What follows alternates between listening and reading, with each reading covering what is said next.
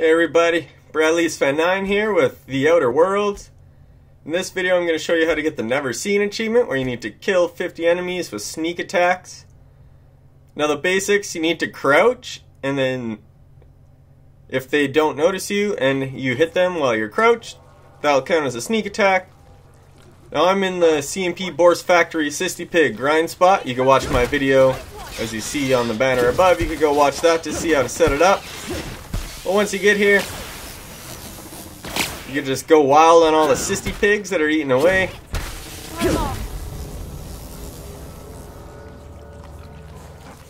There's also worms on the floor of this factory. As I mentioned, this is a good grind spot to make a save file to get a lot of the achievements. I do have that video that I linked above. Also on the top of my website, bradleys9.com/the-outer-worlds. You'll find that video with all my other videos as well. But basically, once you get here and make the save beforehand so that you can keep reloading it and killing these pigs. So you basically just walk around.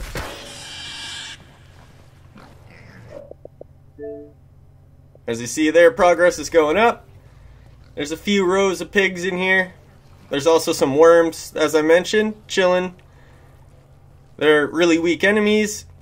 All of these do count as enemies, although they're not attacking you. They still count as enemies for the achievements. So you see here, there's some more pigs. There's a worm on the ground. You can use this method to get a few of the achievements.